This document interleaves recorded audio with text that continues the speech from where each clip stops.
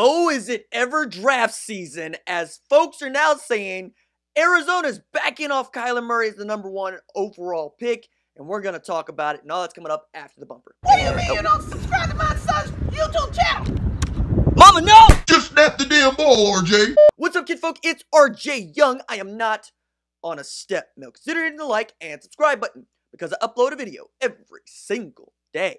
It's always OU related, college football related, sports related. We have a good time. And today we're going to talk about why some folks are saying the Arizona Cardinals are backing off of Kyler Murray as the #1 overall pick. Now, this report comes from Pete Prisco, who went on CBS Sports HQ to say, hey, it's got back to me that Kyler Murray is not going to be the guy for Arizona when the draft begins later this week. He's basing this on the idea that it was ownership who wanted to draft Kyler Murray in the first place because he saw what had happened with the Cleveland Browns. They took the undersized quarterback with dynamic athleticism and precision passing. And oh my goodness, everybody bought tickets. Everybody was watching the Cleveland Browns. You have Browns mania. And now all of a sudden you're talking about a team that was not just a cellar dweller, but the laughingstock of not just football, but pro sports, is a darling to make it to the Super Bowl next year with this awesome array of offensive weapons that includes OBJ that beat Odell Beckham Jr. to the old heads. Of course, Jarvis Landry, Nick Chubb. We can keep going on with Myles Garrett, and they feel like they're just going to keep getting better in a division that might see a changing of the guard this year with them and Pittsburgh. But look, I understand the thinking behind not wanting to take Kyler Murray #1 overall. You know you have needs defensively, and you know you drafted a quarterback last year, and the needs defensively are always going to be the thing that you should pay attention to most. Nick Bosa is on the board. There's some people that think that Nick Bosa is the best player in the draft. I don't think that's true. I think that guy is Quinnen Williams. Quinnen Williams, for my money, is the best prospect in the draft to build around. I love that guy's speed. I love his get-off. I love that he's running a 4.8 at 303 pounds. And I watched him destroy Oklahoma's offensive line in the Orange Bowl, which, by the way, was the best offensive line in all of college football.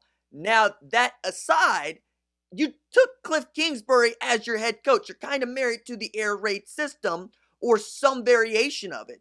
Josh Rosen did not run that coming out of high school. And while it's clear that he didn't run it at UCLA either, he's a smart guy.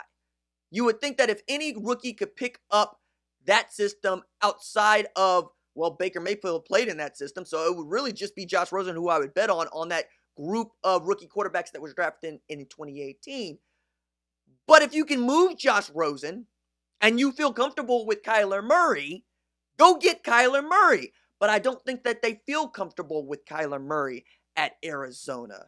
Not in the way that you would want them to, because the guy does have a baseball background and because of the way that he and his family have moved and shaked since the season ended on their decision to play football over baseball. Now, it came out in a Robert Klemko story for the Monday Morning Quarterback Sports Illustrated, which is very good. You should give it a read.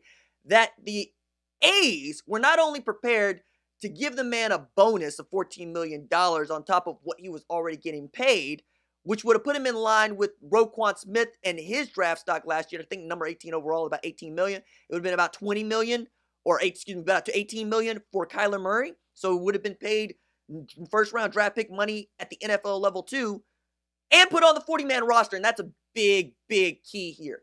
Nobody gets a contract like that coming out of college to play baseball. You go through A ball, single A ball, you go through double A ball, you go through triple A ball, you get all the way to the major leagues. Usually takes a few years, and then even then you're about 6 years away from the actual money in the way that we might think about it in the NFL or in the NBA.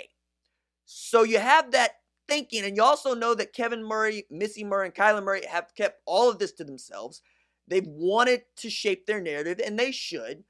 But if you thought for just a single second that Kyler Murray might bail on you if things don't go well this season and the next, and the next to go play baseball, maybe you don't want to spend your first round draft pick, especially at number 1 overall, on him. So it's on Kyler Murray to continue to do what he's been doing, which is try to convince people that he's in this to play football, that he loves football, that he is a quarterback through and through.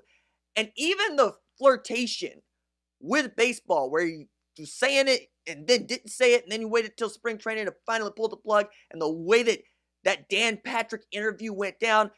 Another tidbit out of the Klemko story that I love is that Kyler Murray and his people hired WME to be his talent marketing agency, which one of their jobs is to prepare that man for interviews like the Dan Patrick Show.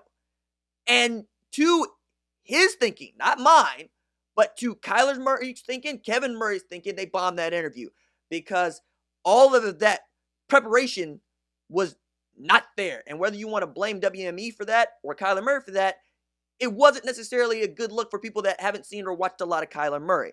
I still think Kyler Murray should be their number 1 overall pick for all the reasons that I've listed, but I can understand why you might want a guy to have owned that interview in a way that, say, Baker Mayfield would have owned that interview. But everybody ain't Baker Mayfield. And while I think Kyler Murray is the better quarterback, I also understand why people might think that Baker Mayfield is the better leader. I think this is more smoke than fire, and I think Arizona's trying to keep the rest of the league on its heels come draft night, because you know that the Oakland Raiders sent home their entire scouts, their whole group of scouts, and it's just going to be Mike Mayock and John Gruden pulling the triggers because everything's fine over there apparently. And you could really mess up things for the 49ers in their draft situation, because if you take Nick Bosa, they have to rethink their entire thinking about what they're going to do because they got a quarterback. They got Jimmy Garoppolo. And I think that is good for you if you're Arizona. Keep everybody thinking, have them have their contingencies in place. And I understand Prisco, he's got a bit. And somebody fed it to him, and it's good, and it's probably true today. I don't think it's going to be true come draft night. I think that Kyler Murray is still going to be the number 1 overall pick for the Arizona Cardinals, and they're going to build around him, and we're going to get to see what that looks like with him and Josh Rosen, even with all the stuff going on around Josh Rosen where they took him out of the promo video.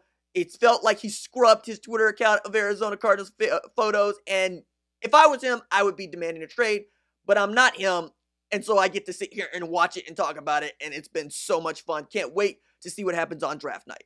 All right, that's it for me. Deuces.